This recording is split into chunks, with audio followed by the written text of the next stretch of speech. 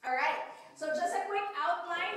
Again, Philippians chapter 1, we have studied that it was the greetings of Paul. Philippians chapter 2, he said godly examples. Philippians chapter 3, he told about pressing on, pressing towards the goal. And the last chapter of Philippians is all about joy that defeats worry. Alright? And in chapter 4, we have three divisions, all right? Verses 1 to 9, we'll talk today about God's peace. The next, after the resurrection, will be Pastor David, but he will say a different message, which is also exciting. The next week, we will do the God's power, and the last will be God's provision, all right? So that is our topic for the book of Philippians, the three major divisions in the book of Philippians. So today, as I've said, we're going to look into verses 1 to 9, and it talks about God's peace. So please open your Bibles in the book of Philippians chapter 4, and let's read all together. As I read, follow in your Bibles verses 1 to 9. All right, so let's go. So therefore, my dear brothers and sisters, stay true to the Lord. I love you and long to see you, dear friends, for you are my joy and the crown I receive for my work. Verse 2. Now I appeal to Euodia and Syntyche, sorry, I can't say the word. Please, because you belong to the Lord, settle your disagreement. And I ask you, my true partner, to help these two women, for they work hard with me in telling others the good news. They work along with Clement and the rest of my co-workers whose names are written in the book of life. Verse 4. Always be full of joy in the Lord. I say it again, rejoice. Let everyone see that you are considerate in all you do. Remember, the Lord is coming soon. Verse 6, don't worry about anything. Instead, pray about everything. Tell God what you need and thank Him for all He has done. Verse 7, then you will receive God's peace which exceeds anything we can understand. His peace will guard our hearts and minds as you live in Christ. And now, dear brothers and sisters, one final thing. Fix your thoughts in what is true, what is honorable, what is right, what is pure, what is lovely, admirable. Think about these things that are excellent and worthy of praise. Verse 9, keep putting into practice all you have learned and received from me, everything you heard from me and saw me doing, then the God of peace will be with you. Amen. Bless the Lord for His word. We can see in the first verses of chapter 4 that Apostle Paul loves the Philippian church very much. It is very evident in the opening verses. He said, therefore, my dear brothers, stay true to the Lord. He actually revealed that the congregation of the Philippians is his dear brothers, all right? Look at the affection of Apostle Paul to them. He is telling that he's a dear brother. That he's telling them that they are his dear friends. He's actually addressing them as what? Longs to see you. I love you. No, Apostle Paul was he loves the Philippian church. And he even actually told them, you are my joy and crown. Alright? The first chunk of Philippians chapter 1, you will learn a lot about pastor and their mentor, okay? Pastor and the congregation. Because look at here, Apostle Paul was actually saying that the Philippian church are dear brothers to him, they are dear friends to him, they are his joy and crown. He loves this church very much. And when you are a joy and crown of somebody, it is like you're the favorite of that person, right? Like if you're the crown of somebody, it's like wearing a wreath, the runner. When you win, there's a winner's wreath in the Greek sense. And that is like something, you're the joy and crown. You're my victory, That's how Apostle Paul treated the Philippian church. And the Philippian church is really, really close to his heart. And imagine yourself, when your pastor or church leader writes something about you as joy and crown, as friends, as brothers and sisters. Isn't that a blessing, Isn't that a blessing if your church leaders tell you, you are my joy and crown. You are my brothers. You are my friends. And I've mentioned this before. Be in a church where your pastor knows you. Amen? Be in a church where your leaders knows you, okay? You need to have a good relationship with your church leaders to grow as a Christian. If you're in a church and the pastor doesn't know you, oh no, how can you be his joy and crown? How can you be his favorite? You know, make sure you learn and you know your pastor or your church leader. And that's how Apostle Paul did. He knew the church of Philippians very close to his heart. And Paul's encouragement to them, number one, is to stay true to the Lord. In other versions, it says, stand firm in the Lord. And you will see here that Apostle Paul is again mentioning to them, it's the same. Don't quit. Don't give up. Press on. Be steadfast.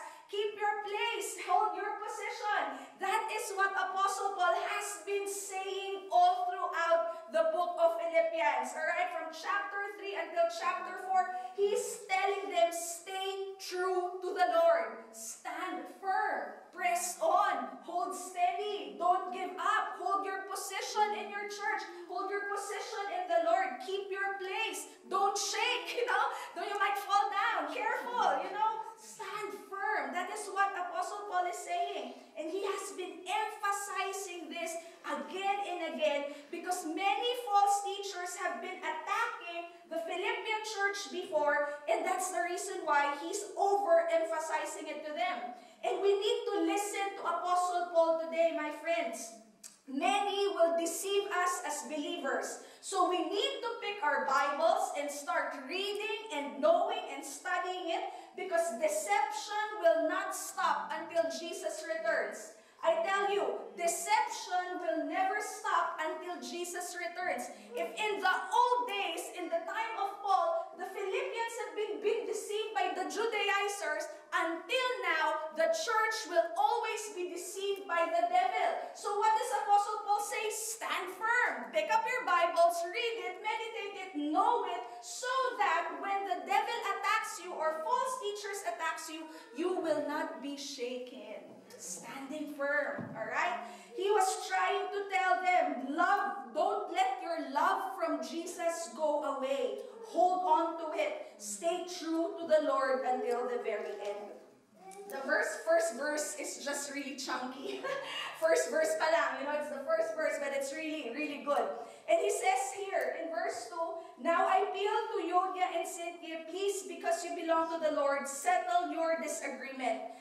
This verse is the only correction Paul said in the book of Philippians to these two women to fix their disagreement and stop arguing.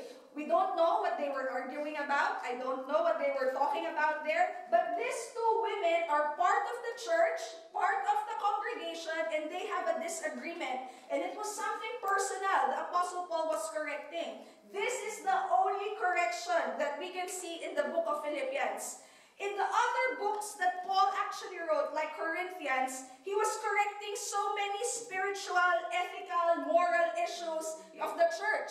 In Galatians, he was talking and correcting about the Gentiles being converted in Christianity. In Romans, he was correcting the spiritual doctrines about faith and how it's justified and sanctified by Jesus alone and not by good works. So in the books that Apostle Paul was writing, or letters, he was correcting some major doctrines of the churches. But in the book of Philippians, he was just correcting these two disagreements. And it's something personal, all right? It's something personal. So you would see that the church of Philippians is really a mature church. Amen? It's really a mature kind of church.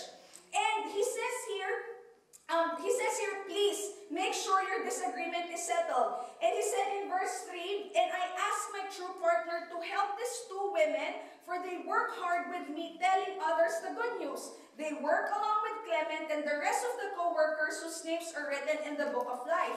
Paul asked somebody, a true partner, I don't know the name of that true partner, to help this woman be reconciled. Because these two women are workers contending the gospel with Paul along Clement.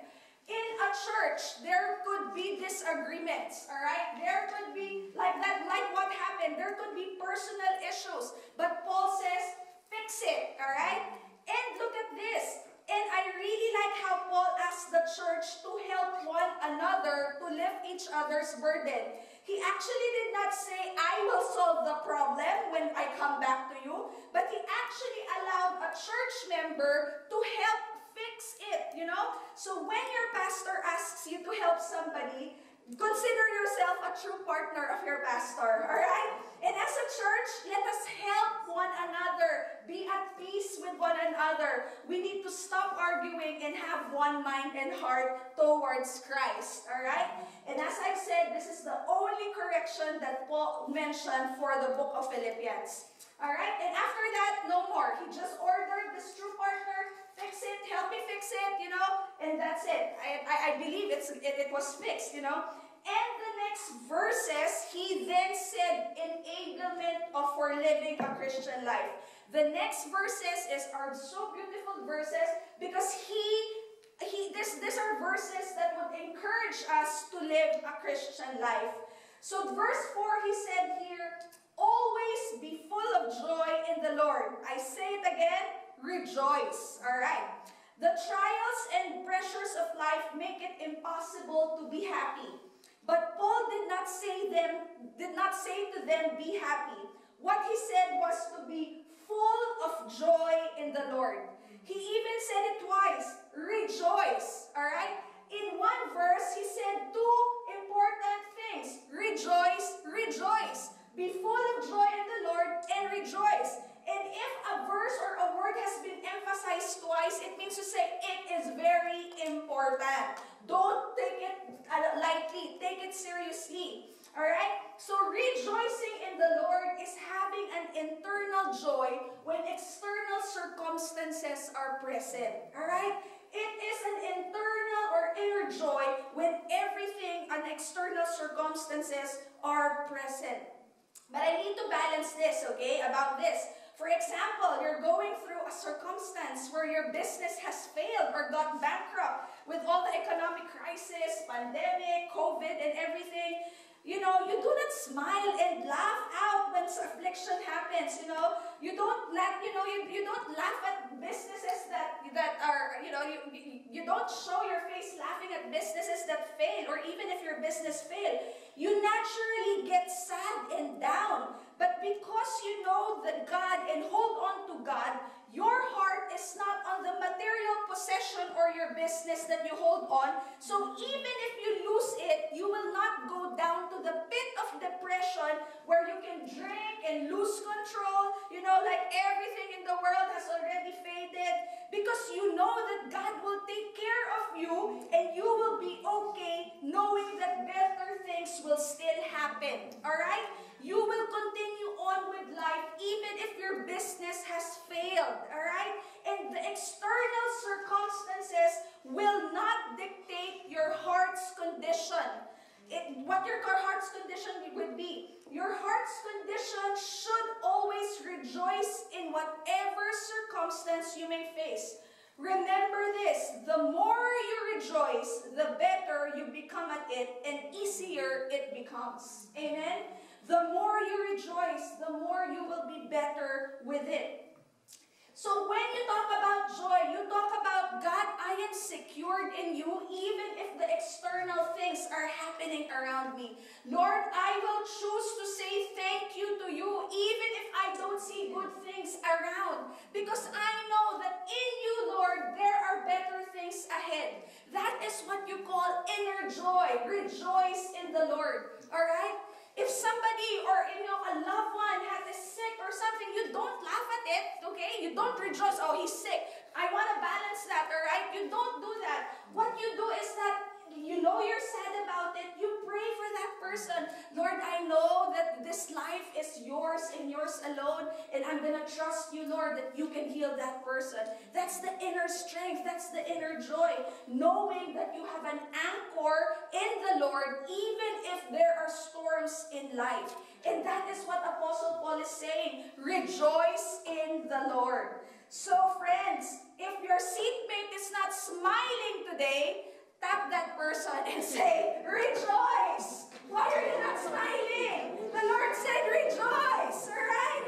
Okay, rejoice. Maybe that person is going through something. Tap him and say rejoice. Whatever is that, rejoice in the Lord. Alright? And he also said in verse 5, let everyone see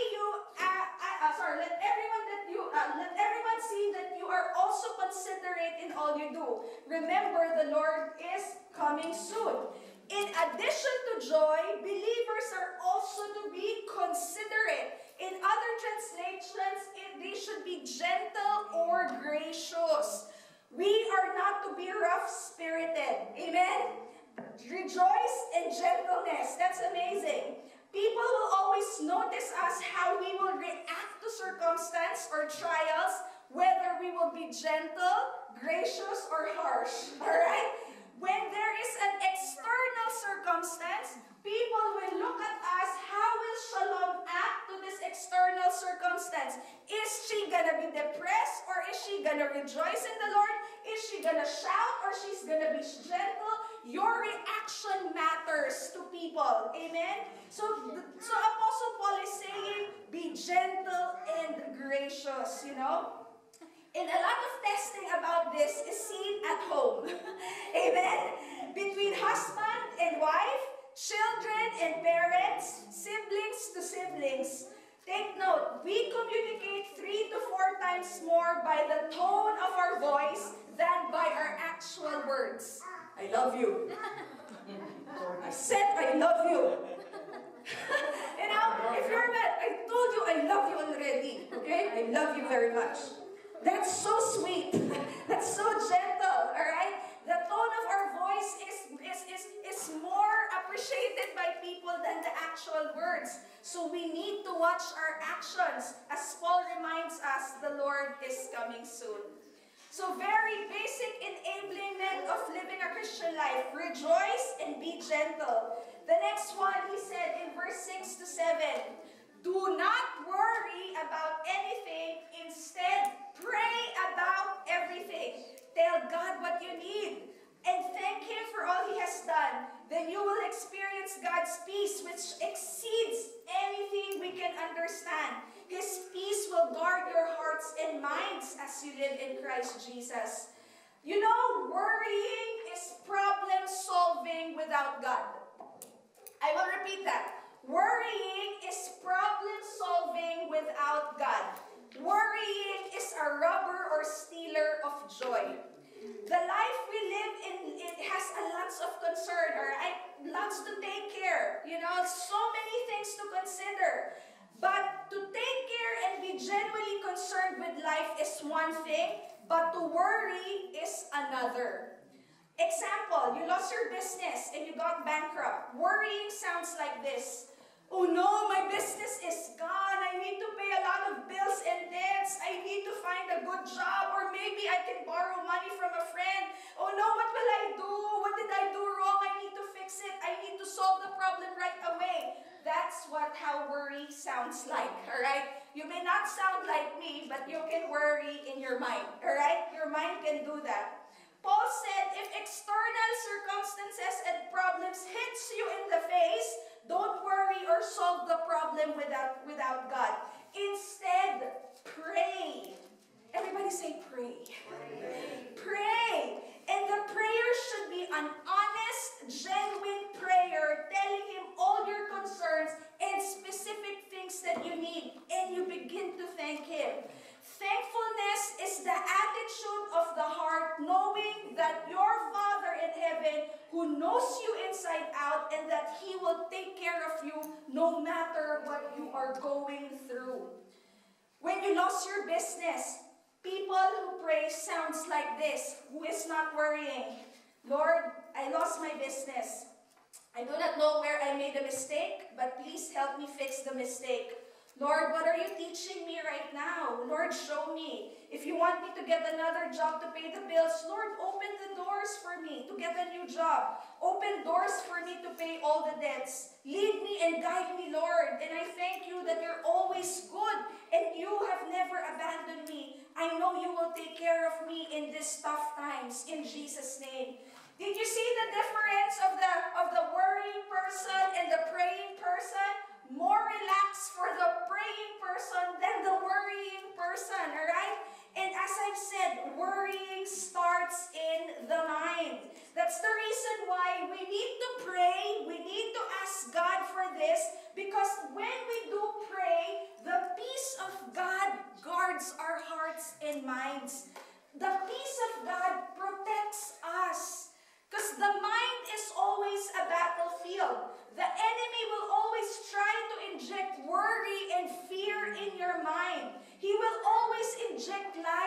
deception. But when you have the peace of God, it acts like a guard. Those evil whispers of the devil cannot penetrate your thoughts if you have the peace of God. Amen? So for example, you're worried about your business. You failed with your business. You allowed worry to come to your mind. What will happen tomorrow? How will I pay the debts of my bill? And then you will just succumb to so much depression. And then at the end of the line, you will say, I'm just going to end all of it. I'm just going to end my life. Because there's no hope anymore. People do that. Why? Because the peace of God is not in their minds. When you lose your business or you have an external circumstances, that's not the end of it. You have God who looks after you and will take care of you. So if you are succumbed in so much kind of problems, call to God. Ask Him, Lord, help me. I need you, Lord. I give my worry to you. I give my future to you. You are bigger than the future. You make the heavens and the earth, and I know I'm secured in your love. You will help me through. And when you act on that, the peace of God comes to you, and you will have hope. It's not the end of the tunnel. It's not the end of the line. That's the reason why we need to pray. Guard your mind so that the peace of God will be in your heart and in your mind. That's what Apostle Paul said. And do you know that studies say that 92% of what we worry does not really happen? So we better believe in whatever God says because it is sure it's going to happen. The Word of God is true and reliable. The cure for worry is a secured mind and a peaceful mind. And we can only have this through what? Right prayer with thanksgiving and right thinking. There was a man named Horatio Spafford. I'm sorry if I did not pronounce that properly. But he was a successful lawyer and a businessman in Chicago with a lovely family named Anna. And they have 5 children. However, they were not stranger to tears and tragedy. Their young son died with pneumonia in 1871, and in that same year, much of their business was lost in a great Chicago fire. Yet God in His mercy and kindness allowed the business to flourish. On November 21, 1873, the French ocean liner called Barbero, can't say that as well, was crossing the Atlantic from the US to Europe with 313 passengers on board. Among the passengers was the wife, Anna, and their 4 children. Although Mr. Spafford had planned to go with the family, he found it necessary to stay in Chicago to help solve a business problem. So he told his wife he would join the children in Europe later, a few days later. His plan was to take another ship. However, about 4 days into crossing the Atlantic, the violent fjord and the powerful iron-hulled Scottish ship, the I can't pronounce those names, began to collide. They crashed. And suddenly, all of those on board were in grave danger. Anna, the wife, hurriedly brought her 4 children to the deck. She knelt there with Annie, Margaret, Lee, Bessie, and Tanata and prayed that God would spare them if that could be His will, or to make them willing to endure whatever is awaited for them. Within approximately, approximately 12 minutes, the ship slipped beneath the dark waters of the Atlantic, carrying 226 of the passengers, including the 4 children of Spafford. So they died. But a sailor rowing a small boat over the spot where the ship went down spotted the woman floating, and it was Anna. And Anna was still alive. The 4 children sank down in the deep. He pulled her into the boat, and they picked up another large vessel after 9 days. And to cut the story short, she called Mr. Spafford in a telegram and placed it on the office. Another of the ship's survivor, Pastor Weiss, later called Anna saying, God gave me 4 daughters. Now they have been all taken away. Someday I will understand why. Mr. Spafford booked passage on the next available ship and left to join his grieving wife, and they went together. With the ship about 4 days out, the captain called Spafford to the cabin and told him they were over the place where his children went down. So he saw where the children went down. And according to Bertha Spafford Vester, a daughter born after the tragedy, and the peace of God that surpasses all understanding shall keep your hearts and minds through Christ Jesus. Imagine Mr. Spafford lost his business with a fire, lost 4 of his children during a tragedy in a ship, had Anna left his wife, had 1 daughter left, after the tragedy, they had another daughter, and that's all he had. How can he write a beautiful piece of song? After this, he said, like sea billows roll, whatever my lot, it has taught me to say, Jesus, it is well. It is well with my soul. Whatever happens, the peace of God is in his heart. It is well because Jesus is still with him. Amazing testimony. We haven't been to that problem where 4 children, I cannot imagine losing my children or my husband. But the peace of God, amazing peace of God. And that's this is what Philippians 4 is telling us. We need to guard our minds and pray and ask the peace of God when there's in external circumstances happening around us, so that we can say, Lord, it is still well. It is still okay. Everything's gonna be okay because I have Jesus in my heart. Amen? The last 2 verses, because we have the right thinking now. Apostle Paul is saying here, now brothers, one final thought. Fix your thoughts on what is true, honorable, right, pure, lovely, admirable. Think of things that are excellent and worthy of praise. Friends, remember, our thoughts come from 3 sources. The Holy Spirit, the human spirit, and the demonic spirit. 3 sources of thoughts. Allow the Holy Spirit to enter your mind. Your human spirit should be submitted to the Holy Spirit. And when the demonic spirit goes to your mind, rebuke it. Tell him, you're not welcome in my mind. Because your thoughts are always the battleground. And when I was young, I think I was the age of Amanda, my mom taught me about this. Because anything that we let our minds enter, it will manifest in ourselves. When I was a kid, my mom was really guarding what I watched in the television. Because what I watch in the television will go into my mind. My mom and dad was guarding me with what I read. Because whatever I read can come to my mind. And the Apostle Paul was saying this, guard your mind. And the things that Apostle Paul could actually be like a gate in your mind. He was telling, if this gate, if these things, is it true, honorable, lovely, if this passes the gate, then let it in. If that thought passes the gate. So if you think about those things, ask yourself, is this thought true? True is the opposite of dishonesty or lie. If the thought comes in your mind, is it honorable? Are those thoughts worthy of respect? The thought, is it right? Are the thoughts coming to your mind conforming in God's standard? Is it pure? Are the thoughts wholesome, not mixed with moral impurity? Is it lovely? Are the thoughts promoting peace, not conflict? Is it admirable? Are the thoughts constructive rather than negative and destructive? Is it excellent? Are the thoughts going to your mind excellent with moral excellence? And are that thoughts worthy of praise? Are the thoughts something to be commended? If the thoughts passes the gates of these 8 things that Apostle Paul said, welcome it. But if it does not pass the test, do not think about it. Reject it.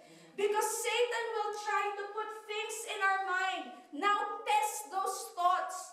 Are the thoughts that you're thinking lovely? Are the thoughts you're thinking respectful? Are the thoughts you're thinking pure? Is it moral excellence? Is it lustful? If it's lustful, take it off. Is it a lie? Is it a gossip? Take it off.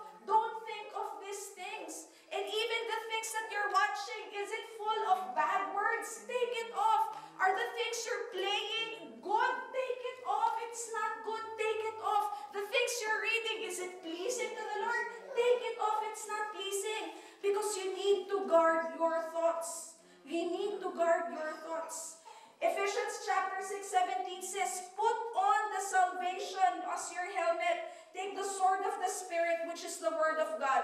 Your salvation is the helmet that protects your mind. Amen. I've said this before. I was in a swimming, with Elijah. I was bringing him to a swimming class. And while he was swimming, there's this sudden, I don't know where it came from. I said this in a testimony before. Sudden lie of the enemy. And the enemy was telling me, Shalom, you are not worthy to preach on Sunday. Shalom, you are not worthy to look at Jesus right now because you've done this, you've done that. And I felt so embarrassed. You know what I did? I really said to the devil, you keep quiet. Because the word of God say, I am precious in the sight of Jesus. The blood of Jesus washed my sin away already. You better keep quiet, devil. And the thought just went out. I did not let it pass my mind or even think about it. I had to recite Bible verses so that the devil will keep quiet, because the word of God is so strong. He's afraid of it. So Apostle Paul says, put on salvation as your helmet. In the last verse he said, keep putting to practice everything you learned, everything you heard. Don't just put it on one ear and get out of the other ear, Don't just hear it this Sunday and tomorrow you will do another. No, put into practice from Sunday to Sunday. Whatever you hear from the Lord, put it into practice. That's what Apostle Paul is saying. Amen. In conclusion, there are so many teachings of Apostle Paul. But in conclusion, Philippians 4:1-9 says, number 1, stay true to the Lord. Amen. He also instructed us to what? Rejoice in the Lord. He also instructed us, be considerate or gentle. He said, the Lord is coming soon. He also said, don't worry about anything, but what? Pray about everything. Because when you pray, the peace of God will come to our hearts and minds. And when the peace of God comes to our hearts and minds, make sure we fix our thoughts to what is true, what is honorable, what is right, what is pure, what is lovely, admirable, excellent, and worthy of praise. And Apostle Paul was saying, put into practice all we have learned and received. Amen? Who got something this afternoon? A very chunky word of God, very meaty word of God. And tonight, as you go home, I want you to again read Philippians 4:1-9 and begin to meditate on the scriptures, because this is really powerful and true. And because this is Resurrection Sunday, Jesus is able to help us. Amen. Tell yourself, Jesus is able to help me because He is alive. I can do what Apostle Paul is saying because Jesus is able to help me. Amen? Amen. So let's all stand in closing and let's just thank the Lord this afternoon and ask the Lord to really help us. Lord, help us to really appropriate your word every day in our lives. Help us to fix our thoughts to what is good, what is honest, what is lovely. Help us not to worry, Lord. Help us to pray and let the peace of God come into our hearts. Just begin to ask the Lord in your own time right now. Just ask Him, Lord, help me. Help me to live a Christian life. Enable me, Lord. Enable me today.